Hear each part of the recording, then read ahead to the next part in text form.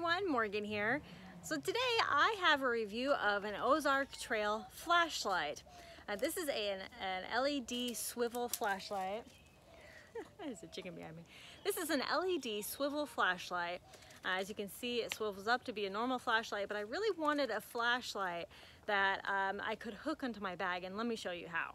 So what I wanted is I wanted a flashlight that would clip on to my bug out bag so that I could have, light if I'm walking in the dark with my bug out bag, or really with any bag, my hiking bag, my camelback, whatever. I wanted a light that could clip onto the bag. And this is a nice strong clip too.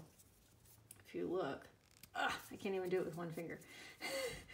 It's a nice strong, clip. Very, very nice and strong. So this flashlight has 3 modes. It has high, low, and flood.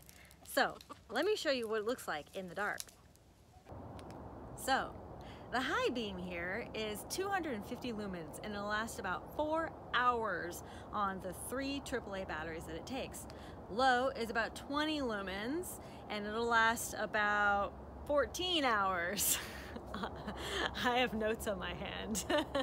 And then the flood, is about 150 lumens. It'll last 6 hours. So let's look around the yard here and see how well it lights up.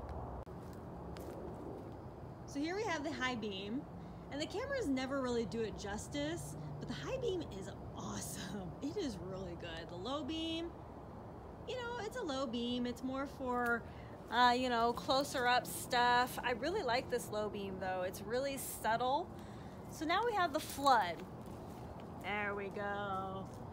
Again, the camera's not really doing it justice. You can't really see it too much. But when you pan down a little bit, you can kind of see more of a flood. Kind of go over here. Maybe you can see this. Kind of definitely more of a flood instead of like a directional. So as you can see the difference, this is going to be the high, low, and flood. Okay, so again, this is going to be the swivel. It is a really nice, durable flashlight, and this is available at Walmart for about $12 by the Ozark Trail brand.